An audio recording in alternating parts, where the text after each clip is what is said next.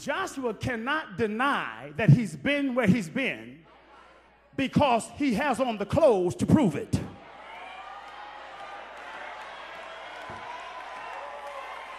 I'm wearing my sin.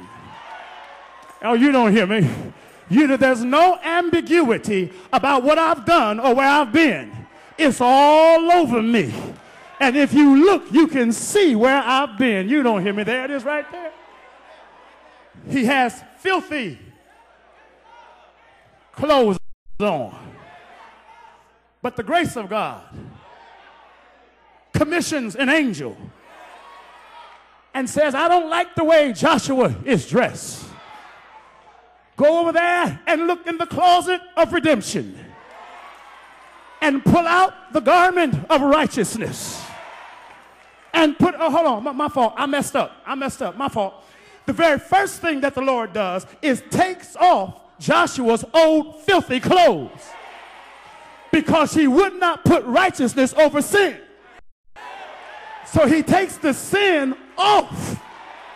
But after he takes the sin off, he can't leave me naked. So he tells them to get some other clothes and put some clothes on Joshua so that Joshua no longer looks like what he's been through.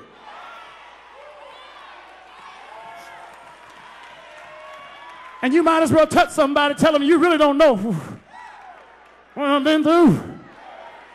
Because I no longer look like it. Because now I'm dressed in some new clothes.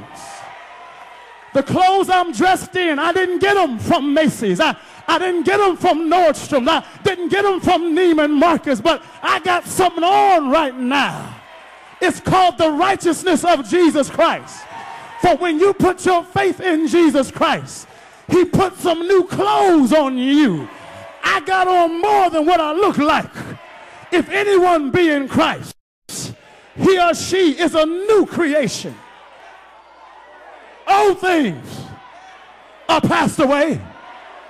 Behold, all things are become new. Aren't you glad that he dresses you? Is there anybody here who's dressed in the righteousness of Jesus Christ? I'm glad on tonight that whenever the devil looks at me, he has to look at me through the righteousness of Jesus Christ. Well, I'm about to leave you alone, children. When I tell you this right here, the angel looks at Joshua and says, well, now, you having on new clothes is not enough. I'm going to put a new turban on your head. Now, the new turban on the head of the priest, the turban was a work garment. You see, the clothes were life garments, but the turban was a work garment, which said, not only, Joshua, am I restoring your identity, but I'm also restoring your ministry. I'm giving you your assignment back. That's what grace will do. Justice will tell you you don't deserve to do what you're doing. But I'm glad tonight that grace has the last word. Grace says, put a turban on her head because I'm giving her her assignment back. I'm giving him his assignment back. I'm glad on tonight that he looks beyond my faults and he sees my needs and he puts the turban back on.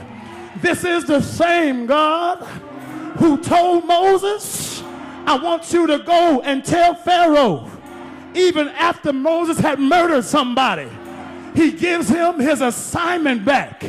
This is the same God who, after David had messed up, told him to get up off the ground because I'm giving you your assignment back. This is the same God who told Peter to go back and fish some more for men and women, even after Peter had denied him 3 times. I'm glad that the grace of God will give you your assignment back. Is there anybody here who ever felt like you weren't worth it? Whoever felt like you weren't worthy, I tell you what you do.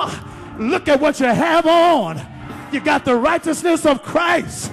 You got a turban on your head. If the devil starts making noise, you got to know how to silence him. Your philosophy won't do it. Your logic won't do it. Your horoscope won't do it.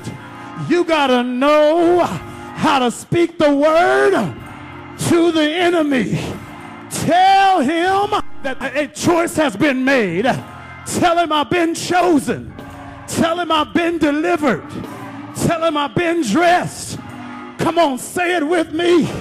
Tell him I've been chosen, I've been delivered, and I've been dressed.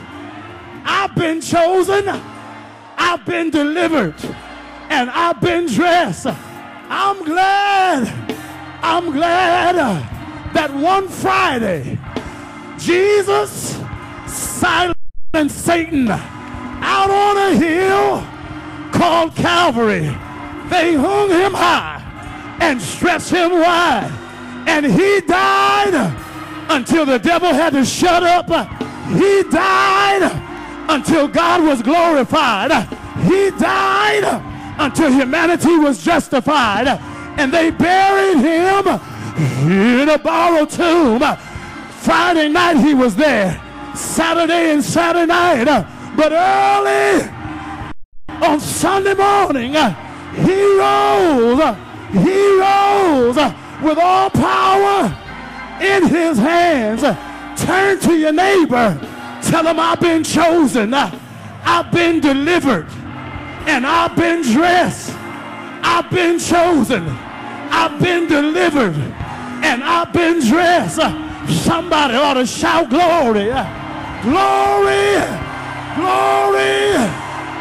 Oh, oh.